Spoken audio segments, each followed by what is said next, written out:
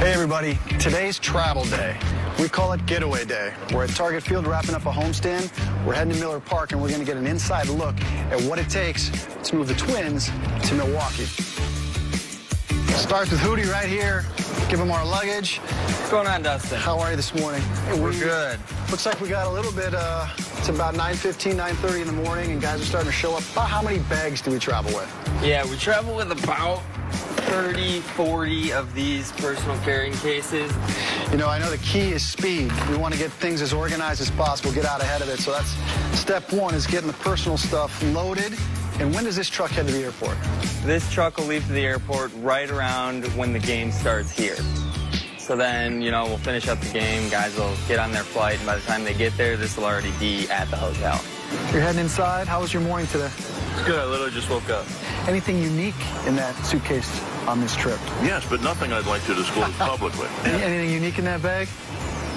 No, honestly, just clothes. I bring my own pillow on the road because the hotel pillows are always different. I'm probably the only one who's going to have a suitcase with a suit in it.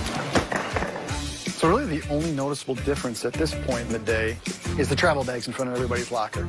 So as the day goes on, everything will be loaded into those duffel bags, and it's jerseys, it's gloves, it's tennis shoes, it's cleats. And it's the clubhouse staff's job that when those bags are zipped up, they're ready to go, and they move it to the truck. The truck heads to the airplane. The sooner we get out of here, the sooner we get to Milwaukee. I'm probably the classic case of an overpacker. I got 2 pairs of runners and 2 pairs of cleats. I'm always kind of the thought of what happens if something breaks. Sure.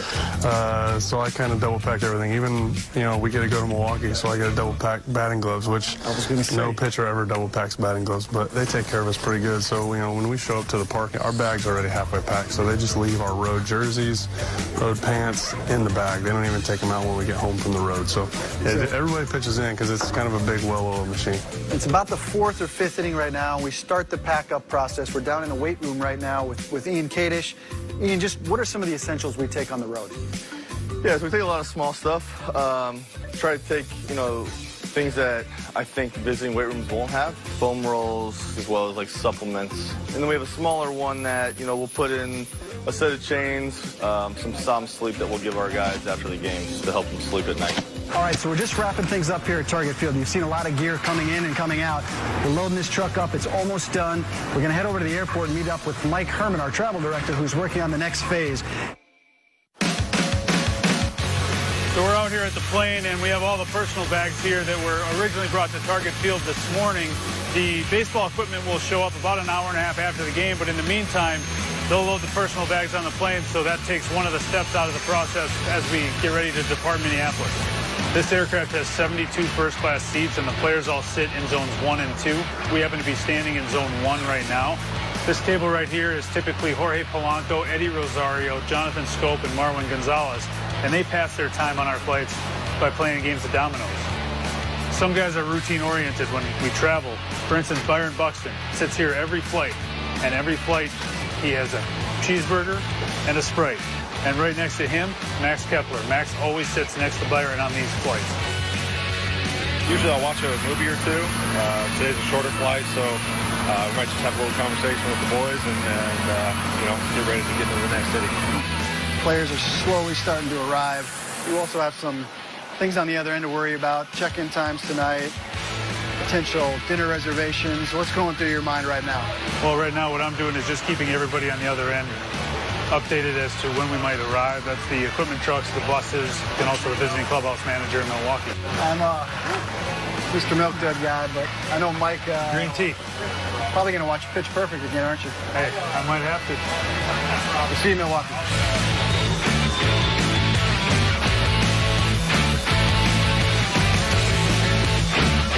All right, Mike, so we just got to the hotel. Looks like the first order of business is to get everybody checked in and get their key packets. Everything smooth on your end? Everything's smooth. There were enough key packets for all the guys that came off those buses. They all went up to their rooms, and now they're bringing in the suitcases. It'll then be brought up to the rooms, or people will come down and grab them themselves. So looking forward to playing some baseball. We'll go to the ballpark and watch a unpack with the equipment that went over to the ballpark. So we'll see you at Miller Park. All right, so we've successfully landed here in Milwaukee. We're at Miller Park. It's about 7 hours before game time. We're doing a little bit of a checklist to make sure everything showed up. So you can see the Twins radio equipment has arrived. We've got our TV trunk, the catching gear. We've got our equipment trunk, the jerseys, the extra lettering kits, and then just the essentials, the bats and the balls and everything that are in the back of the equipment room here at Miller Park in the visiting clubhouse. And the home team supplies all the Gatorades and waters and things like that. It's really just checking to make sure all the Twins gear is here. So when I first show up to the field for the first game of the series, I typically go around to every locker and make sure that each guy has his designated jerseys and pants. As far as the locker positionings is usually determined by service time. So you got guys like Kyle Gibson here. He's got more service time. He'll have an empty locker next to him. So it's all about making the players comfortable and making sure all the gear has arrived. There's a lot of little things that go into it, and it's pretty similar to their locker at Target Field.